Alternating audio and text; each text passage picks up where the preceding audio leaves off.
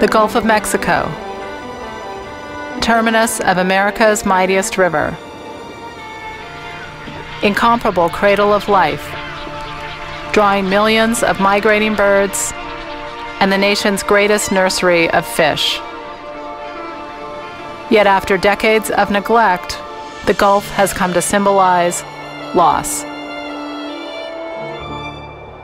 Twice, it has recently served as bullseye for the costliest hurricane and the largest oil spill in U.S. history.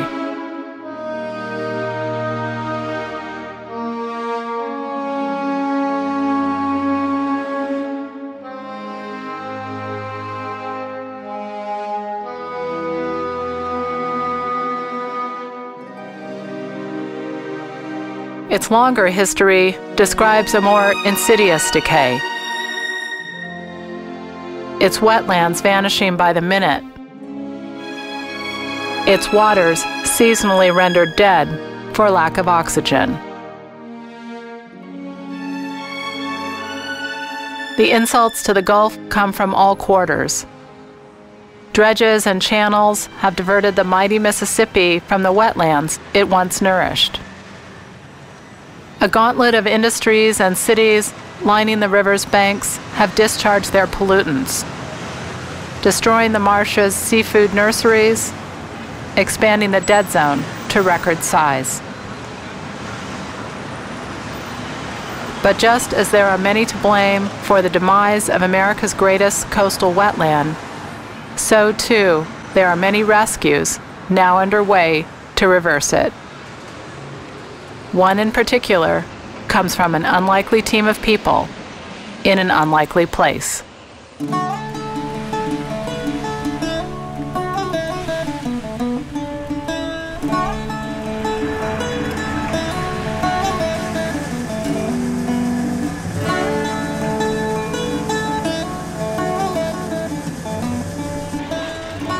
My name is Dennis Freest. I'm at Radcliffe, Iowa, Central Iowa. We have a family farm operation. We have about 1,450 acres of row crops, and we farrow to finish about 4,500 pigs a year, and we also finish an additional 5,000 feeder pigs a year.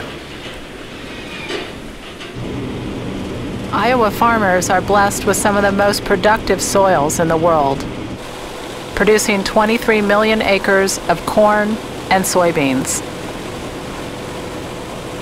Almost every acre is put to use, producing food and energy. Some people say, well, what does Iowa have to do with the Gulf of Mexico or the ocean anyway? And we say, well, about 200 million gallons every minute. The Mississippi River has a drainage from 31 states. What happens in Iowa, what happens in Nebraska, in Idaho, in West Virginia, that happens to the ocean. But there's an enormous impact.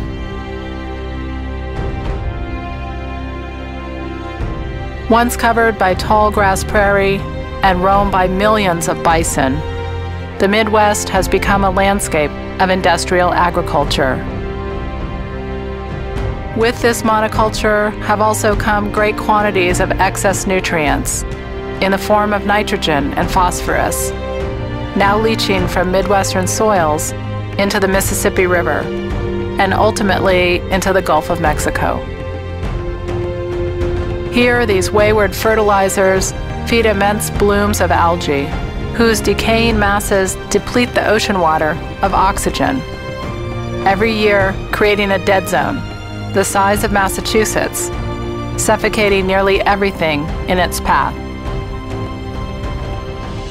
So we have things that happen right here in Iowa that end up affecting folks thousands of miles away, fishermen trying to fish in the Gulf of Mexico. As we start to figure out how to do a better job, we can lessen that amount of phosphorus that leaves our farms and lessen that amount of nitrogen that leaves our farms. It's something that we can do and been starting to improve, and I think we have some more that we can get done on that. To witness firsthand what it was they were hoping to save, a group of Iowa farmers, led by Secretary of Agriculture Bill Northey, boarded a southbound bus and followed their Mississippi River downstream to its meeting with the Gulf of Mexico.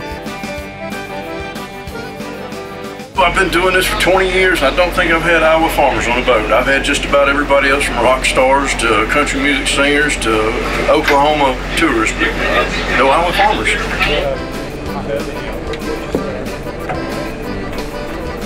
Taking the bait, but not taking the hooks. I guess I didn't realize the value of it as far as the fishing industry and that sort of thing, how important it is. Good day. I'm basically a fish out of water down here, aren't I? Interesting experience. If someone had asked me a year or so ago if I would be working with the Commissioner of Agriculture for the state of Iowa and taking him out on a boat this past weekend, I would have said no. There's no way that's going to be happening, but it is, and that's a good thing. Oh, you're holding back here? Yes, sir, right here behind us. Wow, they are sandy field. Got them? Rough field to them? Yeah, yeah. It shows that people throughout this country understand that we need to work together to solve problems that extend well beyond the boundaries of our state. The resources that we manage, our fish, our shrimp, they don't know where state lines are. The governors of the 5 states bordering the Gulf of Mexico came to realize that each of their economic futures hinged on the health of the same system. Their agreement to preserve that system became the Gulf of Mexico Alliance. Basically try to move from a system of state-by-state governance of the Gulf of Mexico to one on a more regional basis. And we've extended that partnership up into the watershed of the Mississippi River. We're talking about not just doing things differently when you get on your tractor or in your pickup truck in Iowa. We're talking about thinking about things differently.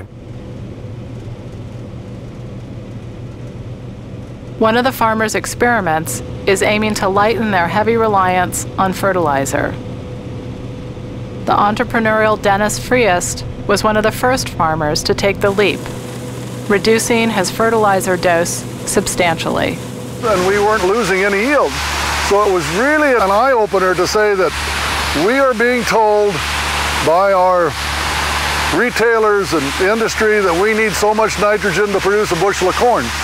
We're finding out that that was on the high side, and that extra pounds we were putting out were actually going to waste, and we're ending up in the Gulf of Mexico in the hypoxia zone. Number one, it's about the environment, but number two, it's also about economics. We're not leaching that nutrient away. We use less to get more, and we use less, which makes the bottom line for us a lot better. It leaves dollars in our pockets. Iowa's commitment to reduce their total farmland runoff by 45% will take additional efforts beyond using less fertilizer. Much of Iowa's rain-fed cropland is engineered to drain water as fast as possible. Water invariably laden with nitrogen and phosphorus and headed for trouble in the Gulf. Those out to stop the flood of farmland runoff into the Mississippi are now building a series of enormous organic filters, otherwise known as wetlands. And these wetlands are placed below a farming watershed, and that water then sits in these wetlands for a short period of time. Those wetlands reduce the amount of nitrogen in that water. As that water leaves, it has 40 to 70% less nitrogen than it did as it came in. All of these sites are on private lands. It's been very popular in Iowa, and we actually have a 2-year waiting list of landowners waiting to proceed with restorations of wetlands on their lands. This area here, when it's flooded with water, will be, what, 27 to 37 acres, something like that. It's got the pad. Father and son dairy farmers, Doug and Herman DeWall, are part of a growing cadre of Iowa farmers turned wetland ambassadors. It's going to take cooperation from a number of people, as well as as state and federal help to get this off the ground, because we've got to start someplace to get this going. It just we just can't go to work and start dumping water and have no responsibility or care about other people. We have to. Everybody's here. We need to all work on this project. And there is some places where they may not be able to put one of these in, but maybe we can do a better job here and keep it back more so that the average will be down to where we need to be. To achieve a 45% reduction in nitrate will require all of the nitrate reduction practices that we currently have available implemented fully across these landscapes to the extent that they're practical, plus about 2,000 to 3,000 of these nitrogen removal wetlands. It turns out the farmers' workhorse wetlands are serving far higher purposes than mere water filters. Oh, there they are. That's a pair of trumpeter swans. They came into the area about 3 years ago, the first pair. They've raised several offspring over the last 3 years, and the story was out that they might have been the first pair that nested outside of captivity in Boone County. And they've come back 3 years in a row, so I'm pretty proud of them. I've always thought that we got to do everything we can do to try to keep everything rolling and working, even if it's down in New Orleans. If it's our fault, we want to fix it.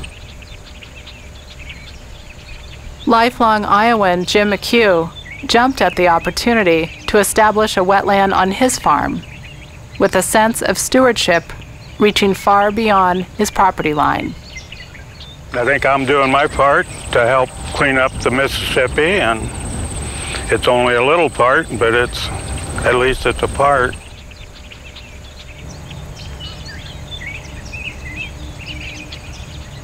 Fewer tons of fertilizer, more acres of wetlands.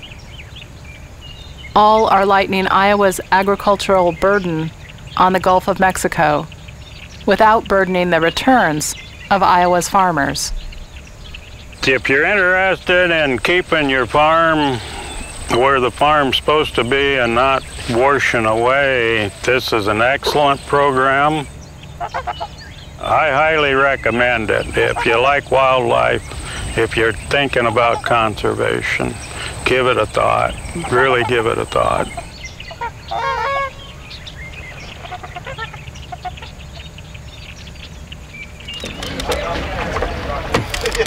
He's a fighter. Got one, huh? Got a fish on coming here. He's a big one, I think.